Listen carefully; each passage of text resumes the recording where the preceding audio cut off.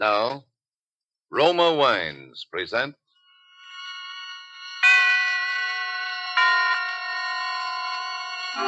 Suspense. Tonight, Roma Wines present Humphrey Bogart in Love's Lovely Counterfeit. Suspense is presented for your enjoyment by Roma Wines. That's Roma, Roma Wines. Those excellent California wines that can add so much pleasantness to the way you live, to your happiness in entertaining guests, to your enjoyment of everyday meals. Yes, right now a glassful would be very pleasant as Roma Wines bring you Suspense.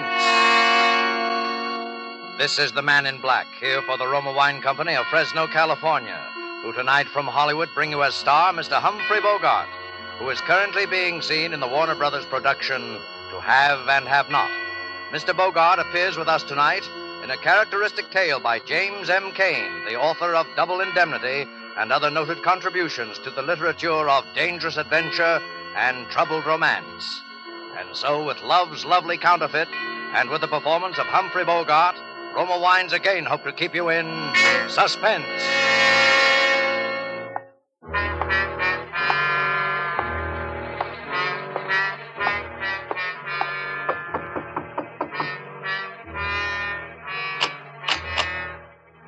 That's all right, Lefty. Open up. Oh, it's you, Ben. Come on in, Ben. Sal here yet? No, not yet, but he ought to be pretty soon, huh? What's he got on his mind? I wouldn't know, Ben. Okay. Hey, what's that coming down the street? Oh, that must be those poor suckers of Citizens League. They're having a political parade. Yeah, there they are. You can see them through the window. That must be Jansen, huh? The guy they're running for mayor. That's right. Who's the doll riding with him? What's the matter? Don't you read the papers? Sure. Yeah, I read Little Abner. Who's that, Davy May? Her name is June Lyons. She's his new secretary or something, but everybody says she's the brains of his campaign. Yeah? I could use little brains like that myself. Not that kind you couldn't. Not that missionary kind. What about this Jansen? I keep forgetting that you're new around here. Jansen doesn't have a chance. Well, he's putting out a lot of publicity. He must have some dough behind him. Yeah, but you can't elect a reform ticket in a town like this, Ben. Saul's machine is too strong, not unless you got some dirt. Some real dirty dirt that smells so bad people can't ignore it. And who's going to get anything on Saul with half of the police force on his payroll? Sal isn't even worried, huh? Ah, why should he be? Saul puts up the dough, Maddox wins again, and Saul keeps on running the town. Oh, that must be Saul now. Hiya, Lefty. Hiya, Benny. Hiya. See your draft board today? Yeah, I saw him. What'd they say? Same thing. I still got that hernia from football. That football hernia comes in pretty handy, don't it? What's that crack supposed to mean? What's the matter, Benny? Can't you take a joke? Sure. I can take a joke. What you got on this afternoon, Benny? I guess you forgot. This is my day off. I said, what you got on this afternoon? Nothing that I can remember now. Why? Little job. What kind of a job? I got a tip. Some friends of mine may be in a little trouble. Something about a bank.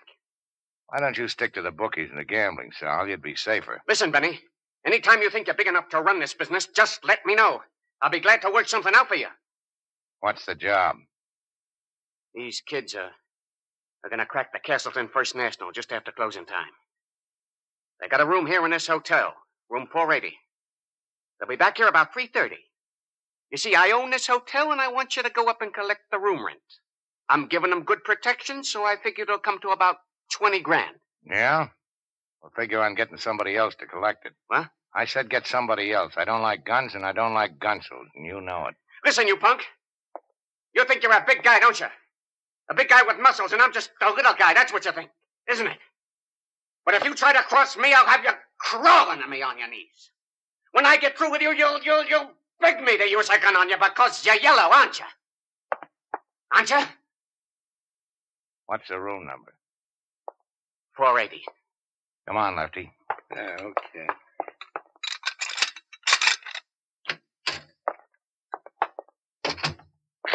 Gee, that was lousy. Skip it. You're gonna do it, though, aren't you? Sure. I'll see you up there, 3:15. Oh, by the way, what'd you say that dame's name was? What dame? That dame was Jansen, that brains of the opposition. You mean June Lyons? Yeah, that's it. Now, wait a minute, Ben. You know that's poison. If Saul ever thought that... You know, Lefty, Miss Lyons interests me in more ways than one.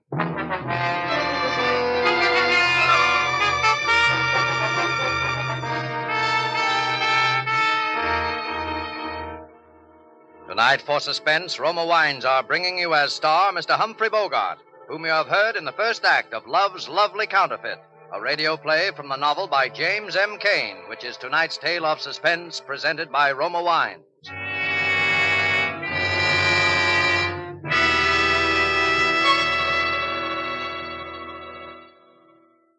This is Truman Bradley for Roma Wines. Mention the name of Elsa Maxwell, and you picture a famous hostess, expert in every phase of entertaining. Mention a meal featuring fish or fowl, and Elsa Maxwell pictures, but let's hear it in her own words. The thought of a piping hot fish or chicken dinner naturally calls up for me the picture of glasses of chilled Roma Sauterne at each plate. Roma California Sauterne is delicate, pale gold in color, delightful in bouquet, and even more important, exquisite in taste. Roma Sauterne goes perfectly with any food and tastes as good whether served in ordinary or fancy glasses. The one important thing to remember about this distinguished Sauterne is the name, Roma. Each glassful of golden Roma Sauterne reflects the heritage of all Roma wines. Choice grapes, slowly brought to perfection in fertile California's choicest vineyards, then gently pressed, then carefully guided with the ancient wine-making skill of Roma wineries to the full goodness you enjoy in every Roma wine. Roma wines do not vary, are always high in quality of bouquet, color, and flavor. Yet all this Roma wine goodness is yours for only pennies a glass. No wonder more Americans enjoy Roma than any other wines.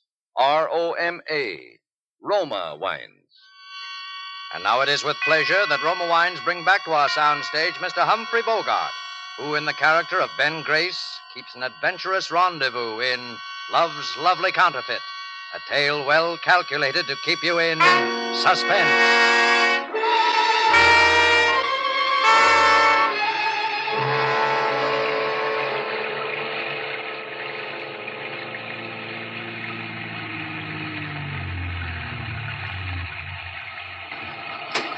All right, get rolling. Are you, That's right, get rolling. So you're June Lyons, the brains of the opposition. What's this hot tip you told me about over the phone? I don't have much time.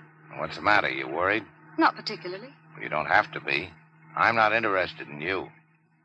Why do you want to see Jansen elected? Suppose you let me ask the questions. All right. I'll ask you the same one. Why are you working for Johnson? Oh, I'm just one of those crazy idealists, I guess. Just a missionary, huh? Well, Jansen may not be the best man in the world, but at least he isn't hooked up with a racketeer like Saul Casper, the way Maddox is. June. Oh, it's June now. What's your name? Maybe I'll tell you that later, and maybe I won't. Listen, June. If you were one of those earnest kids who stand around on street corners handing out leaflets, I might believe you wanted to reform the world, but you're not. I know that you know that electing Johnson isn't going to reform the world or even reform Lake City. It just doesn't make that much difference. Well, it does to me. But there's something else, too. Like what? If Jansen wins, of course, I'll get a city job out of it. A good one. That's more like it. But I want to explain why. You don't have to explain anything. But I want to. I'm a lawyer. At least I have a degree from law school. And I want to be a good lawyer. If you start out on your own, it can take years. But with the right job at City Hall, you can build up a practice in no time. Okay. As long as it's the dough you're thinking about, we can do business. Oh, it isn't just money. I know. Now listen. I know. You're a missionary. Now listen, if I give you some dirt on Sal Casper that'll send him up for 10 years or so, Jansen wins, right? Well, if you can prove it. You're going to prove it. 3 punks from Chicago are sticking up the Castleton First National Bank at about 3 this afternoon. Sal Casper's hiding them out at his hotel, room 480. If there's any shooting at the bank and anybody gets killed, it'll be that much better. You'll have them for accessory to murder. You have your people there at 4 o'clock. I'll take care of the rest. Well, if we come out with this and it can't be proved, it's criminal libel. And that's all Jansen needs to really lose. So, what do you think? I think you're working for Maddox and Casper. Well, that could be. But at least I know my law.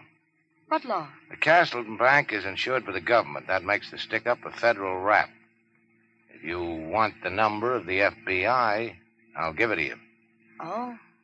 And for your information, my name is Ben Grace, and I work for Sal Casper, so I'm not a guy who's in a very good position to go around giving phony tips to the FBI. You can pull right up here. Why are you doing this? Because I just decided Sal Casper is mean, and he's greedy. That enough? You say so. Room 480 at 4 o'clock. Ben, Yeah? will I see you afterwards? Now, don't worry, baby. You'll see me.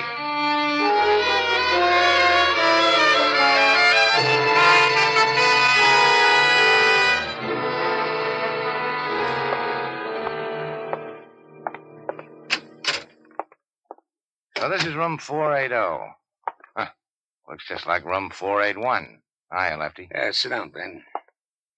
You didn't take it too hard, what Sally said, did you? I can't say I liked it. What time is it? Oh, a couple of minutes to 4. You know, it's too bad about you, Ben, What's too bad? that you don't like trouble. You could go a long way in this racket, Ben, because you got brains. Now, me, I don't have the brains. I wouldn't. Did I ever tell you how I started, Ben? No. I was a preacher. A what? Yep, a preacher. So help me. By rights, I still am. Look here, I got the license right here in my wallet. It was one of those hillbilly outfits, and the bishop, as he called himself, was so far away from me that he never ever heard about me, I guess. Anyway, he never canceled the license. The Reverend Richard Jose Gauss. Yeah, that's one for the books, Lefty. I was just a kid. But I got hooked up with one of those big-time evangelists, and if I'd stuck to it, I could have hit the big time myself. But you know what I did? The first time we made a really big take, I tied a handkerchief over my face, got me a rod, and stick up the cash box. And they caught me. That's how I know I haven't got brains. I wouldn't let it worry you, Lefty. That's not what's worrying me now, Ben. Huh? What is? What's going to be happening in here in a couple of minutes? You ever sat in on a divvy before, Ben? No. I wouldn't be now, except for the manpower shortage. These are 3 wild kids, Ben. Chances are they'll be coked to the ears and slobbering at the mouth, with being half scared to death and half crazy with excitement, thinking how much dough they got and what big shot public enemies they are. And we, yeah, you and me, we got to walk up and take 20 grand away from them. All right, here they are. So now we're going to find out how it's done. This is it. Get him in here. Oh, Johnny, don't leave me. Will you, Johnny? Get him over there in the chair. Who are you? I'm the man that collects the room rent. Yeah, well, stick him up. Frisk him, Marty. Go ahead. I don't need a rod to handle punks like you. This guy's clean, Johnny. What about the other one? He's with me, and he's got a gun, and don't try to take it away from him because it's an old family heirloom, and he's fond of it. Oh, yeah? Now stop acting like something you've seen in the movies and put that cannon away. Might drop it and break somebody's foot. Johnny. What's the matter with your pal there? He got shot. Anybody else? No. The guard shot him when we were pulling out. Oh, Johnny. You better get him over there on that Johnny, bed. we're going too fast, Johnny. Yeah? We're going too fast. We're going too fast. He's out of his head. Yeah. You get the dough? Did we get the dough? Look at this wise guy. 40 grand, maybe more. You know how much this room is costing you? How much? 20 grand. 20 grand. That's right. I'll be back after a while to collect it. What are you going to do with your pal there with the holes in it? I don't know. Johnny. You know that's bad, don't you? Why? Kid's out of his head already. Suppose he makes trouble, starts screaming or something. You got doctors, haven't you? Sure, but that kind of a doctor, that's one more guy that have to get a cut. Pretty soon you guys won't have anything left but small change. That's what you think. But, of course, maybe the kid will die. Yeah? And then what do we do? That's even worse. Oh, no. No, that'll be easy. We'll be seeing you. You know what you're doing, Ben. I think so. Come on, I got the room next door. You know you're just as good as signing that kid's death warrant, don't you? That's right. The other two will knock him off now before we got time to do it. Now, listen, I got the transom open, the connecting door. Johnny, what you gonna do? Johnny, no, no, no! They did it. Yeah. Maybe we better call Saul, huh? I hope you know what you're doing. Give me Mr. Casper. Ben Gray speaking. Yes, sir. I hope you know what you're doing, Ben. Sal, this is Ben. You better come up to room 480, Sal. They want to see you personally. I said they want to see you personally. Well, do you want your dough or don't you? I'm not going to wrestle them for it. Okay. They'll be right up. Then what? What do you mean, then what? Ben. Yeah? If you got any little plans, you know I'm all for them, don't you? Sure. And you know I hope they come off, don't you? Sure. But if they don't come off, you know where I stand on that, too, don't you? Uh-huh. Yeah, I know. You stand right behind me with a gun in my back. Just so you know, Ben. Oh, I can see how you would have made a preacher, Lefty. You got a terrible streak of honesty in you. Just so you know, Ben. Now, listen, there he is. I'm Saul Casper. What's going on here? It's been a little trouble, Mr. Casper. What kind of trouble? Arch here, he just died. Died. He was shot. All right, so we'll get him out of here tonight. You got the dough? Sure, we got it. That's it. Here. All right, put up your hands, all of you. What is this? Department of Justice. You're all under arrest. Well, that's all, pal. Ben, where you going? I got a date with a missionary.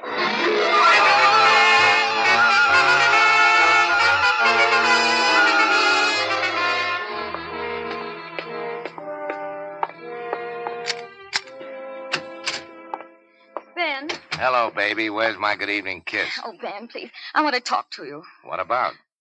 Don't you know? Yeah, I guess maybe I do. Oh, we can't go on like this, Ben. It isn't right. It isn't fair to Jansen. It isn't fair to... Well, it isn't fair to me. What's so unfair about it? You know what's unfair about it. Mr. Jansen promised the people of Lake City that if he got elected, he'd clean up the town. All right, why doesn't he do it? He's had 6 months. Because he doesn't even know what's going on. Great. Then what's the beef? Well, I know what's going on. The horse racing places and the gambling places and all the other places are just as open as they ever were. And I know who's keeping them open. Of course you do. I am. Listen, honey, if I wasn't bossing the organization, someone else would be. People like to bet. People like to gamble. Oh, Ben, don't you see? I'm a city official. I have an obligation to the people of this community. To the people who elected Johnson because they believed in... Still a missionary, huh? Well, I'm not a racketeer. Maybe not. But you're the next thing to it. Well, what do you mean? Well, where do you think the dough came from for that car I got you and the fur coat and this place?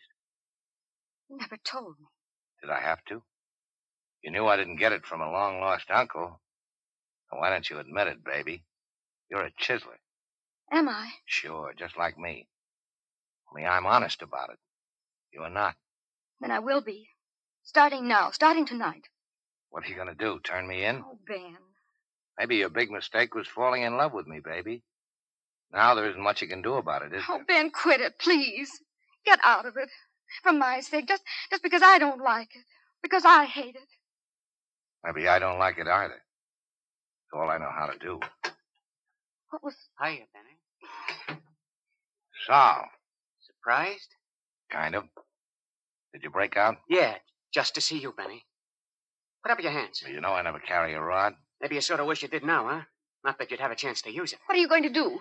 I'm going to kill your boyfriend, sweetheart. When I've done that, I'll think of something real nice to do to you. Oh. You sit right there where you are, sweetheart. Benny, you start backing up to that door. Slow. That's a bathroom, isn't it? Yeah. I think I'll kill you in the bathtub, Benny. That way it'll be quiet. There won't be so much of a mess. Now, reach behind you real careful and open the door. And when I tell you to start backing in, you back in. All right, start backing. Up! I don't leave me alone. June! Is he... Yeah. Since when have you been carrying a gun? Just lately. Ben, are you all right? Yeah, I just want to sit down a minute. Oh, Ben. We got to get out of here, baby. Ben, listen to me. We'll go away. We'll get out of the country. We'll go to Canada. Sure. We can get married there. You do want to marry me, don't you, Ben? No, you know I do, baby. You can join the army up there. I'll do something, too. We'll do something decent with our lives. Oh, darling, I know it's been partly my fault. I know I've been weak, but it isn't too late to begin again, is it, darling? Maybe not. But your aim on that second shot wasn't too good, baby. Ben. So there's just one thing that's stopping it. Ben, what? The bullet hole in my belly. Well,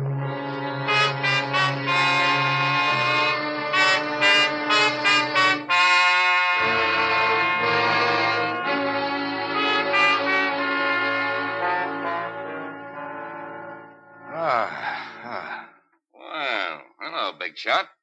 You've been in the land of Nod, haven't you? Where am I? City hospital. Yeah? What are you doing here? Reading the funny papers, can't you tell? Why can't you read them at home? Because there's been a little thing that we policemen call murder, big shot. You're what we call a material witness. Where's June? June Lyons. She's in a nice, cozy cell. When she comes to trial, your statement will probably send her up for 5 or 10 years to another nice, cozy cell. What statement? Oh, you talk. Yeah? You know what you got, big shot? Sure. I got ventilated with a lead slug. Yeah, but that's not all. You got peritonitis. Oh, I have. So what? So, I've seen guys with peritonitis before. You know what happens? First, they start getting a fever. Then they get kind of lightheaded. Then they get thirsty. Terribly thirsty. And after a while, you get so you can make them talk without they hardly know that they're talking. Yeah, you talk all right. You think so? I know so. Where's Lefty Gauss? You mean your faithful servant? He's right outside. Well, can I talk to him alone? Sure, why not?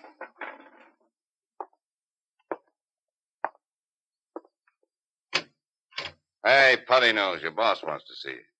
Thanks, you funny fella.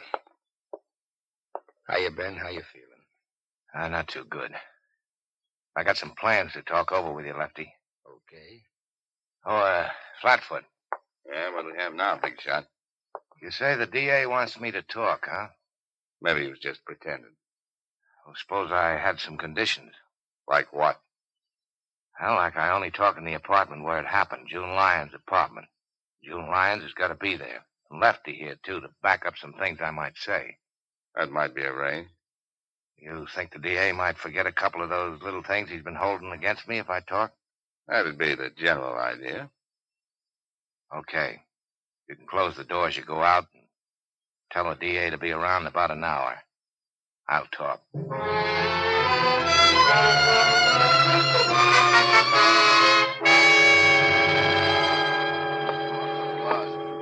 All I'm saying is that I won't be responsible. Dragging a man in his condition way out here in an ambulance, lugging him up 3 flights of stairs on a stretcher. Doc, that's the way he wanted it, and that's the way it's going to be. All right, everybody here. Miss Lyons? Yes. Lefty Gauss? Yes, How is he, Doctor? I've already told you. But he can talk. Oh, stop worrying about me, Mr. DA. You're breaking my heart. Are you ready to start, Ben? Uh-huh. Can I have a glass of water? Yes, of course. Thanks. All right, I'm ready. Do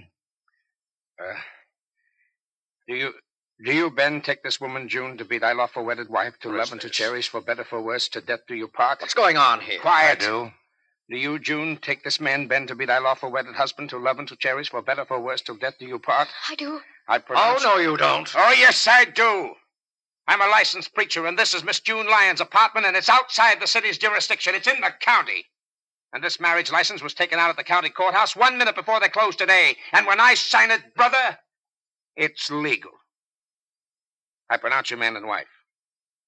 I suppose you've heard that a man can't testify against his wife, Mr. DA. Yes, I know. Oh, by the way, you mind if I kiss the bride? Oh, go ahead. Ben, darling. That was the finest thing. Oh, that was nice. Ben, your face is so hot. Yeah. I thought maybe I'll I was going to make it, baby, but I guess I'm not. Oh, Ben. Ben. Doctor, quick, doctor. So long, missionary. Mrs. Missionary. Oh, no. Oh, Ben. Oh, Lord, we pray thee to receive the spirit of our dearly departed and to forgive him his trespasses as we forgive those who trespass against us.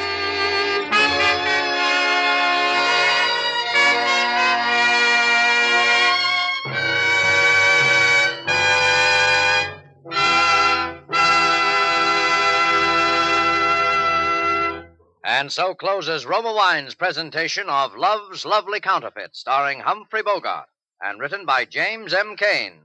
Urine Tuttle appeared as June opposite Mr. Bogart in tonight's study in Suspense. Before Mr. Humphrey Bogart returns to our microphone, this is Truman Bradley for Roma Wines.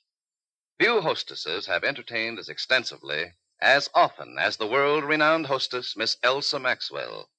That's why these words of hers are significant. Back in the horse and buggy days, the serving of wine was surrounded by all manner of complicated do's and don'ts. Today, it's fashionable to serve delicious Roma wines whenever and however you choose. For example, the delicious, versatile Roma California Tokay is a light, moderately sweet, flame-bright wine that goes well before or after meals, during the cocktail hour, actually delightful at any time. Everyone enjoys the velvety, smooth, rich flavor of Roma Tokay, served cool. While Roma Tokay is different in flavor from other Roma wines, it is like them in these respects. Always delicious, never varying in fine quality. And since Roma wines cost only pennies a glass, you can serve them often. Remember, more Americans enjoy Roma than any other wine. And the next time you use vermouth, sweet or dry, choose Roma vermouth. Zestful, full-flavored Roma vermouth is blended, mellowed, and developed with all the traditional wine-making skill of the Roma wineries, yet surprisingly low-priced. Try Roma vermouth soon, won't you? This is Humphrey Bogart. It's been a great pleasure and privilege to appear for the Suspense audience, and I hope they'll have me back soon. I'm certainly going to make it a point to hear next Thursday's Suspense show, which sounds like one of the most unusual of the year. Two of the most distinguished ladies of the acting profession will be your stars. There's 75 years difference between their ages. They are Miss Margaret O'Brien and Dame May Whitty. Suspense is produced, edited, and directed by William Spear. Next Thursday, same time, Roma Wines will present Dame May Whitty and Margaret O'Brien as co-stars of Suspense. Presented by Roma Wines, R-O-M-A, made in California for enjoyment throughout the world.